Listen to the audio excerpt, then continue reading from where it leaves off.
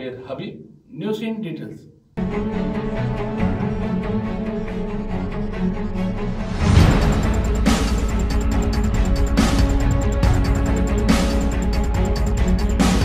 అనంతపురం జిల్లా పుట్టపర్తిలో 9వ ప్యాకేజీలో జరుగుతున్న హంద్రి నీవా కాల్వ పనులను ఆపాలని సుప్రీంకోర్టు స్టే ఇచ్చింది.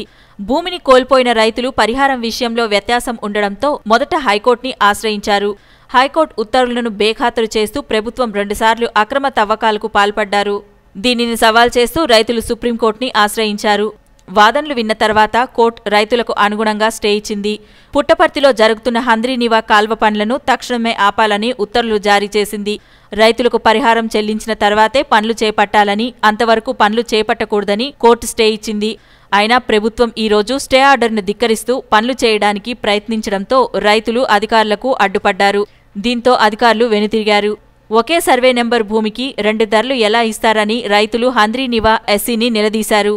మేము ప్రభుత్వానికి వ్యతిరేకులం కామని, మాకు ఉన్న 14 ఎకరాలు హంద్రి నీవా కాలువకే ఇచ్చామని, మాకు న్యాయమైన పరిహారం ఇవ్వమని కోరితే మమ్మల్ని లెక్క చేయకుండా బలవంతంగా పోలీసుల సహాయంతో పనులు చేపట్టారని, హైకోర్టులో స్టే తెచ్చినా ధిక్కరించారని, మరలా సుప్రీంకోర్టుకు వెళ్లగా అక్కడ మాకు అనుకూలంగా తీర్పు వచ్చి స్టే వచ్చిందని, మరలా వాటిని ధిక్కరించి పనులు చేపట్టడానికి రావడం ఎంతవరకు సమంజసమని హంద్రి నీవా ఎస్సీని నిలదీశారు.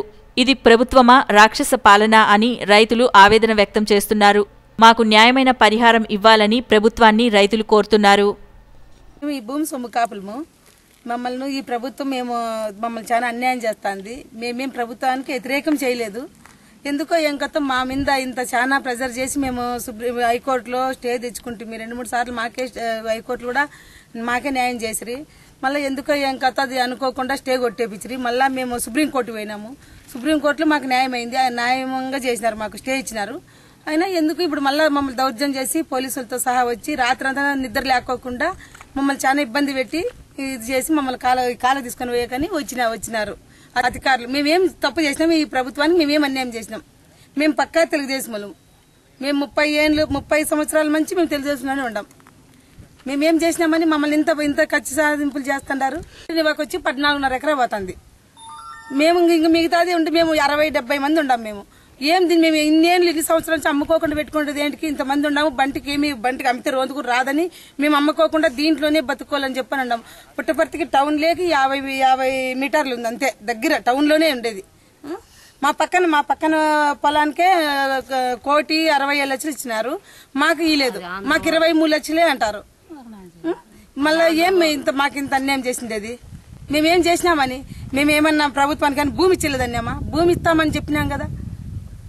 చంద్రబాబు నాయుడు కూడా చెప్పమని చెప్పినాం. మేము పల్లి రఘునాథ్ రెడ్డికి ఎన్నిసార్లు చెప్పినాం. మేము ఇచ్చేయలేదు. మీకు 100 రూపాయలు కూడా 100 రూపాయల కంటే మీకు పైన 23 లక్షల కంటే 100 రూపాయలు కూడా ఇచ్చేకి లేదు అంటాడు. ఎందుకు అన్నాడు? మేము తిరిగి పల్లి రఘునాథ్ రెడ్డికి ఓటేపిలేదా మేమేమన్నాను? ఎందుకు ఇట్లా చేస్తాడు? మాది కమ్మవారపల్లి పుట్టపర్తి దగ్గర. మేము కాలువకు మాది 14 ఎకరాలు కాలువ పోతుంది. మేమేం 14.5 ఎకరా కాలువ పోతుంది. మేమేం ఇవ్వలేదని లేదు, మేము ఇస్తానంటున్నాము. పక్కన ఎంత ఇచ్చింటే అంత మాకు ఇమ్మని అడుగుతున్నాము, ఒక న్యాయం చేయమని. అయినా మాకు న్యాయం చేసే వాళ్ళే లేరు. రెయ్యంబోలు రావడము మేము టే తెచ్చుకున్నా కూడా అది ఇచ్చినా కూడా పగులనక రెయ్యనక మమ్మల్ని సతాయిస్తున్నారు. ఎందుకు? మేమేమన్నా ఏం చేయలేం. మేము ఇవ్వలేదన్నామా? మేము భూములు ఇవ్వలేదన్నామా? మేము తెలుగుదేశం పక్క కాదా? మేము ఓట్లు వేపిలేదా? పల్లి రఘునాథ్ రెడ్డికి గెలిపిలేదా? మేము అన్ని చేసినాం కదా. ఎందుకు మాకు ఇట్లా చేస్తాండారు? ఇది ఒక న్యాయమా లేదా? మాకు చంద్రబాబు నాయుడు మాకు ఎందుకు న్యాయం చేయకోకుండా ఉన్నాడు?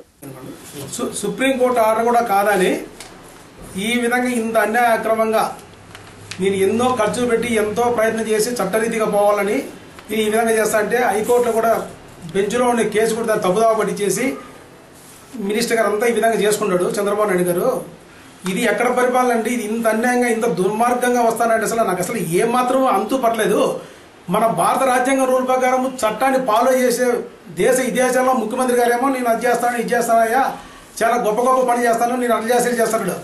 ఇంత నీచంగా దిగజారిపోయినాడు ఈయన ముఖ్యమంత్రి. అసలు నాకైతే ఏమాత్రం అర్థం కాలేదు. రైతుల ఆందోళన, రైతుల పరిస్థితి ఏమాత్రం పట్టించుకోకుండా ఇంత దుర్మార్గంగా ఒడిగట్టి మా మీద అన్యాయకరంగా మళ్ళా కూడా సుప్రీంకోర్టు స్టే ఇస్తే దాన్ని కూడా ఉల్లంఘించి మీరు తీయండి అంటే ఎంత దరిద్రం పాలన ఇది.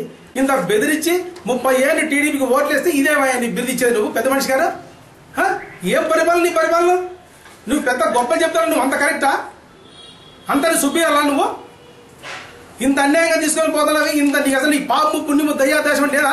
మాకు కూడా నీకు కూడా కొట్టుకుంటుంది, నీకు పోకుండా మా అవసరం కూడా తగ్గుతుంది, నీకు నీ ఫ్యామిలీకి తగ్గుతుంది చెప్తాను. అయిపోతే చూడు చెప్తాను, అన్యాయంగా ఇంత పోతాను చేస్తాను నువ్వు చెప్తా.